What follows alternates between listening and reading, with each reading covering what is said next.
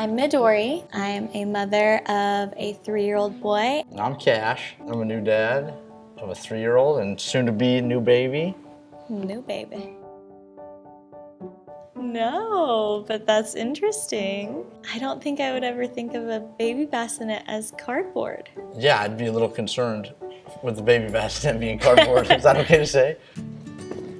Alright, welcome to the world of cardboard bassinets. Have a look, inspect it. What?